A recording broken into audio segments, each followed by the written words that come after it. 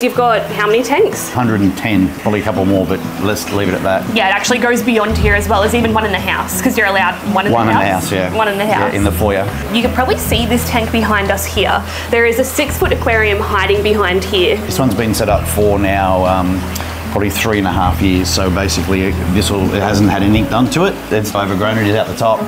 Yes, very overgrown. And to get into it, if I'm going to do half a clean, I may as well do the whole thing. Plus I want to try to breed all the fish that are in there. And the fish in here that you said that have only been bred with hormone injections, can you just point out which ones those are? Yeah, so they're the Denison Barbs or the Torpedo Barbs there, with the stripes on them, yep. Right. Is that why they're so expensive? It is, yeah. They inject them with hormones to breed them. In the farms, they could only get them from the wild originally. I think the place of collection is, I think it's called the Ghats River in India, and it's quite high up in the mountains as well, so it's pretty clean and clear. The fish themselves were almost, I think, extinct from people taking them out of there, and then different fisheries started to breed them quite regularly, I think about 3, 4, 5 years ago with the hormone injections. And these guys will be going out in the tub for the breeding? All of them out in the tubs, yeah. Yeah. Nice. Yeah, so they'll go in the big IBC with just the hole cut in the top, so they can't jump out. They're massive jumpers, so hopefully I won't have to show you anything about that today. What I'm going to do is start from the top, I guess. I'm going to take the plants out, put them into the black containers we got down here, and then I want to keep all the moss. I'll probably reuse most of it in that in the new SCAPE, but it'll be most likely have Corydora's eggs and also rainbow eggs in there. All right, let's get started. We'll stop procrastinating. I know. If we don't start, it's going to take a while, I think. At the moment, we're putting some water in here for the fish to go into. Both the Corydoras are going to go into one tub and the plants into the other. Okay. And I got no idea what I'm going to pull out of here, so it will be interesting. It's pothos and some type of philodendron. Yeah, something like that. Yeah. Whew. 36 degrees today, 36 Celsius. degrees. So that's like 86 degrees Fahrenheit, I think. I'm not sure. Yeah, I don't do that. Something like that. Wow. I'll probably reuse some of them, but I usually just give them away. I don't really have the need for them. I can't really find any more space, really. So this is a Spaphyllum or peace lily. I like on the tags that when you buy them it says, you know, don't keep their feet wet, but they grow in water. Man, I'm going to be able to see in this tank again. It's cool. Yeah, how long did you say it's been? At least 3 years. I think this is our 3rd, 4th Christmas here. I think we moved in just before Christmas. All right, look, it's already looking super bare, and I've done absolutely nothing. So this, I'm going to pull apart this contraption. It's an old trickle tower. So I got given it when I bought one of the tanks somewhere along the way. And it has levels and you put biofilters through, and the guys at Fish Rescue again use them a lot, I think, but yeah, it just trickles through and it's like a biofilter, but one of the panels is broke and it's all coming apart, so it's time. Time to go. Yeah. Oh, well. Oh, turn around. Let's get rid of that, yeah. Bit of cobweb nature. So this is the only time you'll see fake plants in my tank, is when I set it up, I bury that into the sand for the Corydoras. So the babies have somewhere to hide, and then I cover it with moss. So like the survival rate in a tank situation is way better. Now I've got so much moss, because I didn't have much moss or much plants, you know. So you do what you do when you don't have necessarily the time or money to do it, and just a bit of ingenuity, then you can make up for the loss. And that for me was just to cover a little bit with moss, and they were just drawn to it, and obviously I got many out of the, as a result. The Corydoras have got poison in their spines, so they jab you and they hurt, but you can see here how they hide. So when you go to grab the rocks, see them all down here? So you just grab a rock and then you grab one of them, and those yellow spines are where the poison is, and they inject it into you. All of them have it, but different degrees as far as levels of poison and pain associated with same. The adelphis were bad. Like I've been stung by a bull rout before, a stonefish in my tank, so that was unpleasant. But the adelphi, it wasn't as bad as that, but it wasn't far off it. It really hurt. It's too dark at the back to grab the rest of the rocks out. I've talked myself out of grabbing them, so I'll grab these ones at the front there, and I might even drain some down. See if I can fit this massive bit of timber in as well. So I've got an idea of potentially having it sort of sweeping up out of the tank like that, and somehow putting some greenery on that. So I don't know if it's going to fit in there. I was going to do a little bit of the prep work beforehand, but I thought it defeats the purpose of actually, you know, filming the breakdown of the tank. So the rapid extraction pipe. That is going to be very rapid. That is a thick pipe. It's warm today. Got to check and make sure there's no fish going down the end if there's... Oh yeah, we definitely don't want that. Got a bit of moss. Yeah. Here you go, I saved you some moss if you want it. Thank you. You don't have enough plants. It might have babies on it anyway. Who knows? Yeah, maybe this moss has the baby torpedo barbs. So, as you can see, we're nice and drained. We're ready to get these fish out and hopefully not get stung by any of the cories. And hopefully no torpedo barbs jump out. Let me hand you this, make sure let's put it down there. This is the boy. See the difference in colour? Yeah, wow. They're gorgeous. Yeah. Did I say 6, didn't I? You paying attention? I was not listening. Was I paying attention? 1, 2, stay still. 1, 2, 3, 4, 5, 6, yeah. I counted 8, I'm sure I counted 8. Oh, these guys are cute. Cute but dangerous.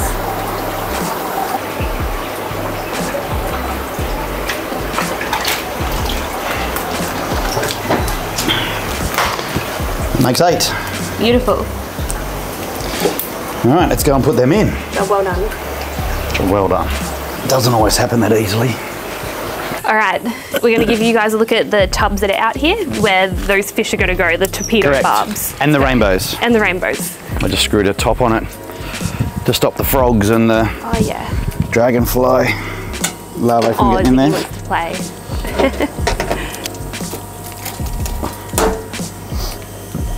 Probably the blue lacustrous rainbows in that one. And then we'll put the torpedo barbs in the IBC over there. In that one. And then the other half one we'll put the reds. Reds or blues, I think. Reds down there and the blues up here. There's less of the blues, so I can keep an eye on. We'll just, yeah, get them into the, look at that. Oh my goodness, here, I've got to, I would be helping you, but I've got a huge tripod in my hands I can't let go of. All right, we'll get them straight in. And the other ones are worse. Oh, well there you go, there's a pro tip you can learn from this. If you're going to be moving rainbow fish in a bucket, make sure you put a lid on it. Preferably take a lid, yeah.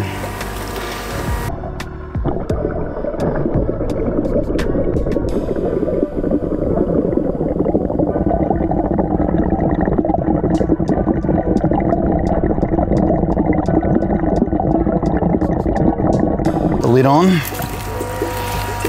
Hopefully they'll stay put. Almost, there's still one in the corner here. Yep, you've got him up against glass, almost. Yeah. I'm hopeless at catching fish, but the one thing that I have found is definitely if you drain the tank, it helps quite a bit. For sure, there's one stir by in there as well. Yeah. So you got to remember the number we put in there, so there's 1 at the moment. One stir by, okay. All right, so we end up working how many we got. So you know exactly how many fish you've got of every type? No, close, but yeah, if they're bred in here or they died in here, no. I was going to say, I feel like a bad fish keeper, not keeping up with my numbers. All right, you got him. If you go up, yep. Ooh. 3 in there. So as a general rule, I like to put a towel over the top to stop them jumping out.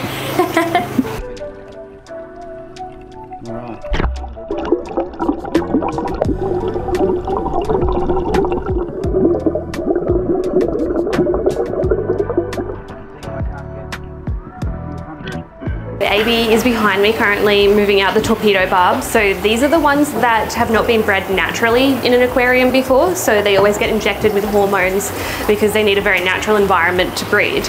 But AB's got an excellent idea to put them out in a IBC tub. So that's like that big plastic tub that you saw out there, which 1,000 litres of water, that one. Very private for the fish as well, so it's pretty enclosed. So I think a lot of people have luck breeding fish in IBC tubs because you just kind of set and forget. Natural light, natural conditions, natural rain. Yeah, so that way then the fish aren't being bothered by people and disturbed all of the time. It's more of like a wild environment or a more natural environment for them. So fingers crossed there's going to be some luck breeding those guys in there. See what I'm carrying? Slow poke. That's why I'm so slow. All right, here they go. So I've made sure there's no snails, no shrimp, nothing in there that can eat in their eggs because they're egg scatterers. So.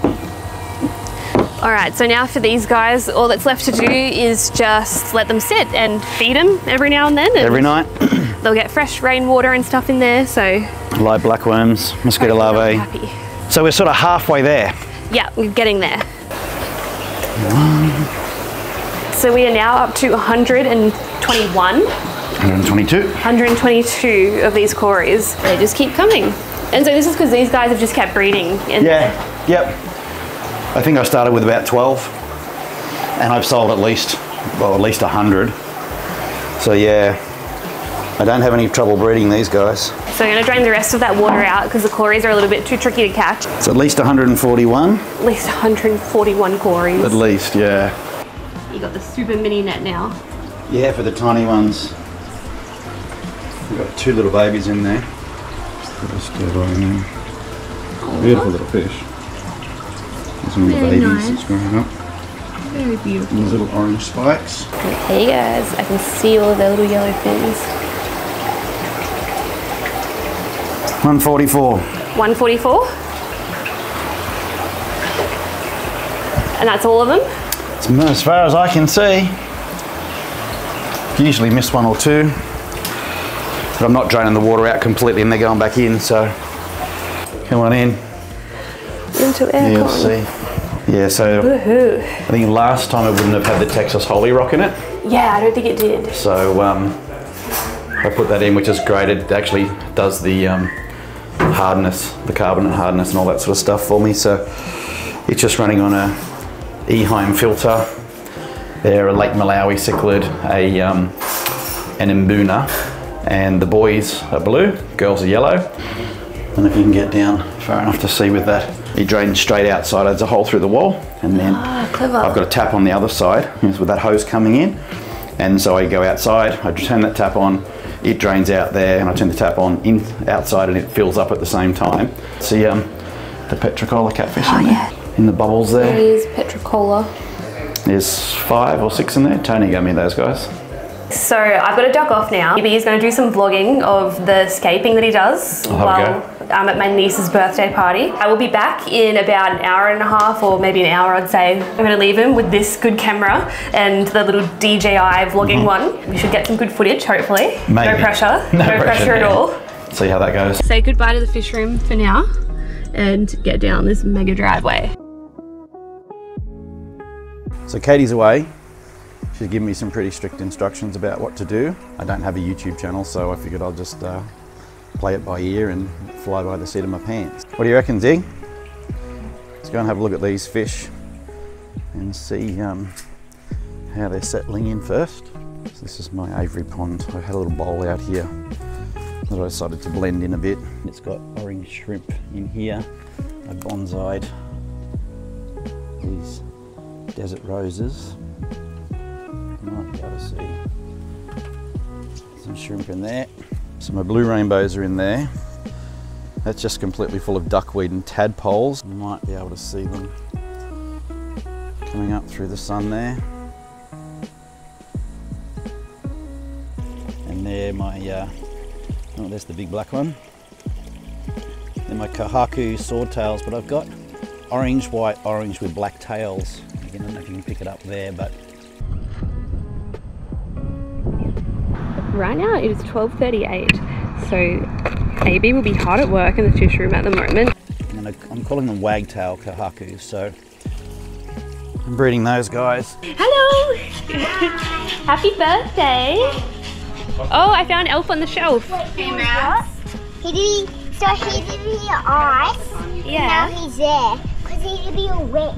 These are the logs that I'm now going to try to fit in. I'm going to use that in the far left corner. I've got to put a bracket up for that. And I'm thinking this should come out of the water. Something like that maybe. I thought in that top section there, and then I can plant some plants around it and thicken it up. And then I've got to somehow get a bracket in here, which I'll stick into the corner of the wall. At least I'm getting something done. I love this beautiful Christmas tree. Oh, now look. What is that? A puppet. Oh my goodness. Now we'll actually more fish it. Oh my god, what is that? Is that a dog? Yeah. Why does it feel hot? Because it's been in the car.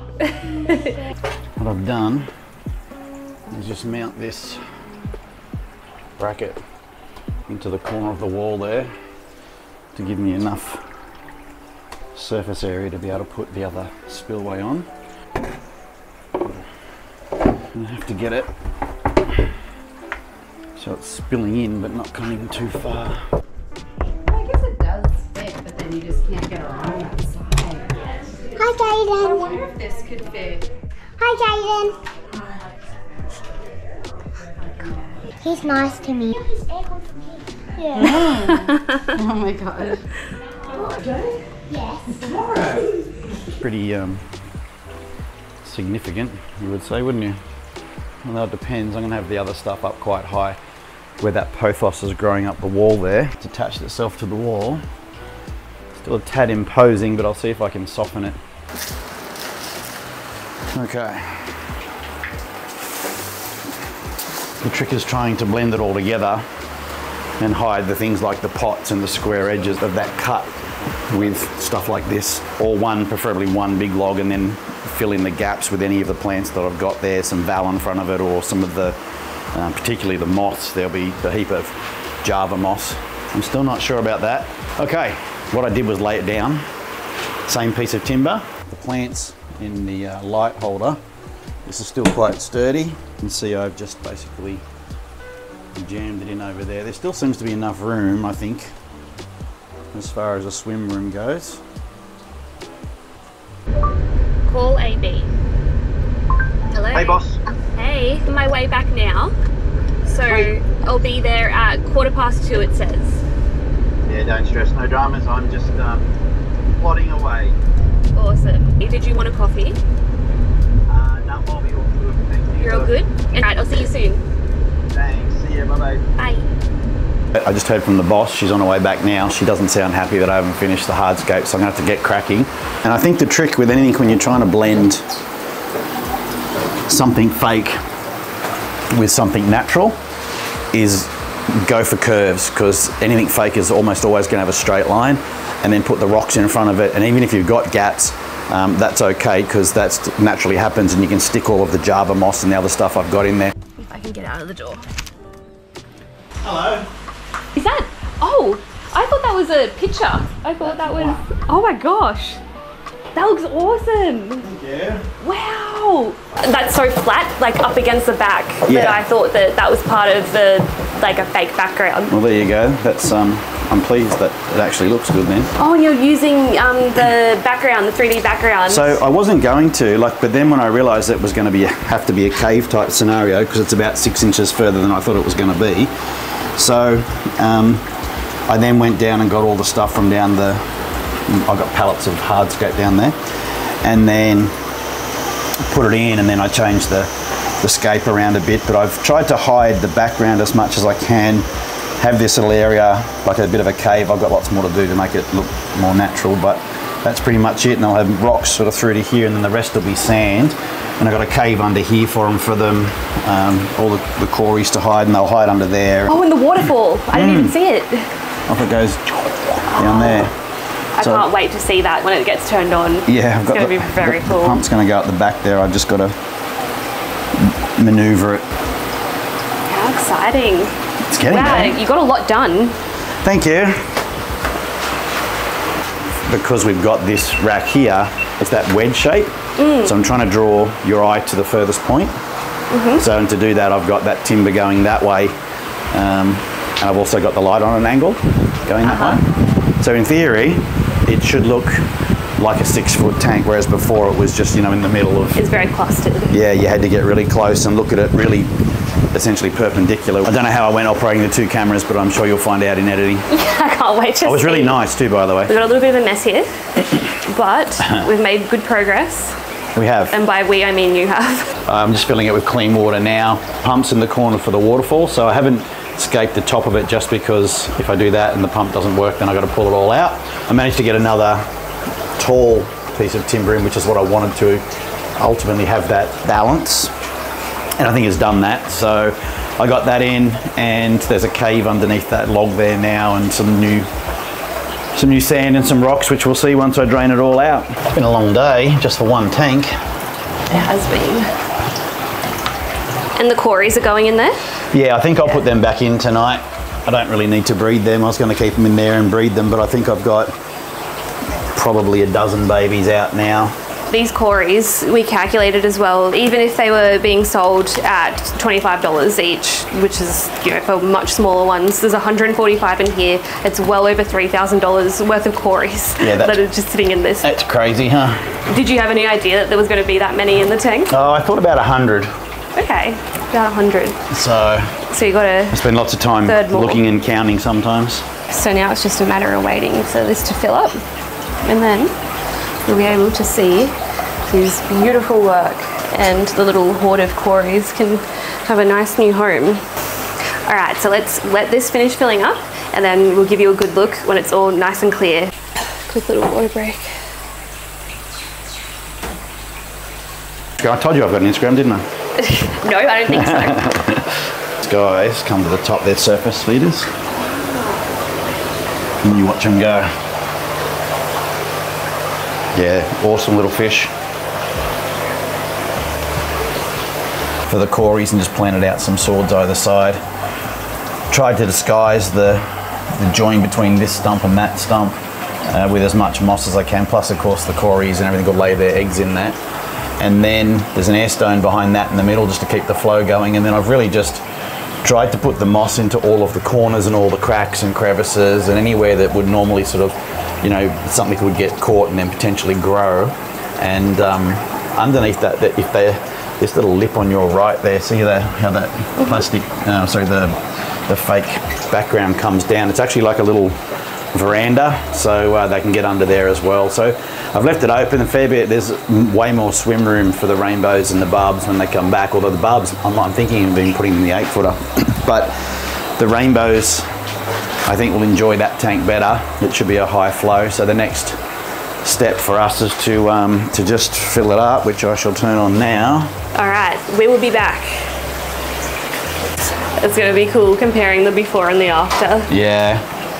It'll be nice to get them actually outside and coloured up, and they'll look great for a few months, and then bring them back in. Bit of clean up.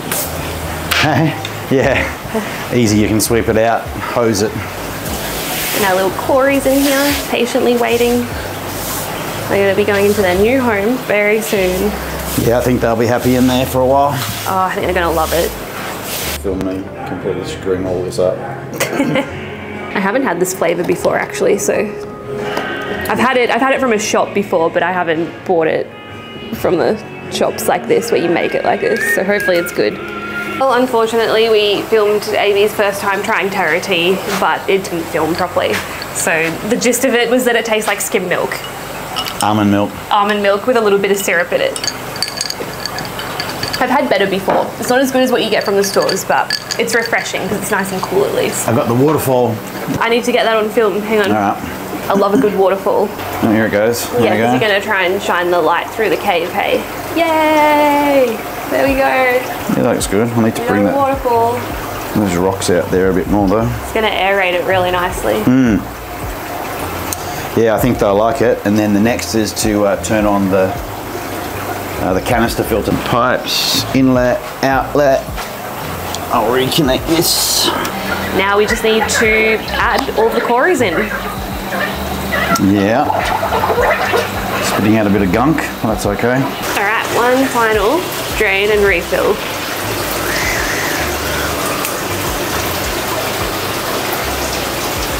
Are you adding plants now? Yeah, just the ones I got out of here, I'm just gonna fit into the top of it. When are you gonna build your pond? Oh yeah, that's, I'd love to do it this year, but probably within 6 months maybe, you know? Just gonna get the cories out. Gonna look good in the black background. Really cool. So you don't see that very often. Almost 150 cories. Yeah. And we're gonna get him out of there, put him in here, just because there's all muck and stuff on the bottom. Minus all those Malaysian trumpet snails, hopefully. Oh yeah, we don't want I'll get a few bucketfuls, I reckon. Definitely wouldn't want to put my hands in there with them. No. All right, you're good to go.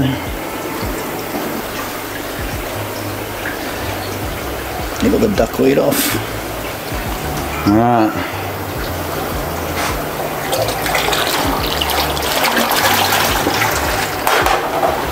Oh, that's cool. We've got them all up there. A couple of stragglers I got left. Merry Christmas, there's some of my eggs and some of my honey for you as well to take home. Thank you for the chocolates you bought me. I love this AB's honey. Yeah. It's Very good honey nice. too. I'm back at AB's fish room, so 1 week later. 1 week later, yes, and wow, I can't believe it's been a week already. That's crazy. It is. And so, as I always do, I left something here, even though I triple checked to make sure I didn't leave anything. I left stuff. I left my charger for my camera and my battery and everything, so I had to come back anyway. Yep. But it actually worked out really well because now we can give you guys a proper look at it now that it's nice and clear. Yeah. So it's cleared up heaps now, and you've also added a little bit of stuff to the top. Yeah, so during the week I just cleaned the canister filter and just rescaped the top so that the plants were in the water, and then the logs at the top as well, which you'll see. I'm sure you'll do a bit of B-roll now, but yeah, it's cleaned up well. There was 145 adult cories, and I got 20, what's it say on there, 23 stir-bys, little babies out of as well. So, yeah, you found some extra ones. Yeah, so 168 or something it was, so in the one tank, so that was pretty cool. But anyway, I'm really happy with the way it turned out. I have to be super quick as well because it's actually my birthday today. Oh, happy birthday! I didn't know that. Oh, didn't you? No, Oh, really? I don't. How would I know that? I thought I told you. That's why I'm going out to dinner. No, so, there you go. Yeah, so I'm on the Gold Coast happy birthday. now. Thank you. So I'm on the Gold Coast to see my family. We're going out to dinner at the surf club, so that's why I'm kind of dressed up as well because yeah, it's my birthday. Beautiful. So, yeah, I think I always end up doing filming fish stuff on my birthday. I've actually been editing a video all day, but that's what I like doing. So I'll move this. Oh, that's a nice shot. Beautiful. All right, well, I would love to stay for longer, but I have to go so I can make it on time for my dinner. Especially given you're the guest of honour. Giving what? Especially given that you're the guest of yeah, honour. that's true. It is my birthday. Let me know if you like the style of video. Let me know what you want to see more of in the future too, because ultimately I just want to be posting things that you want to see as well as an audience. So if you like something, make sure you give it a like. Let me know what you think in the comments. And if you want to show your support, you can subscribe as well and then hit that little bell notification so you get notified each time I upload new videos. And you can also check out AB's Instagram. Oh, I forgot about Adrian's Fish Room as well. I could feel him dying to say that. Thank you for mentioning that. So awesome. check that out as well. And maybe one day he'll have his YouTube channel. Maybe. Maybe. We'll see. Thank you. All right. Bye. Guys.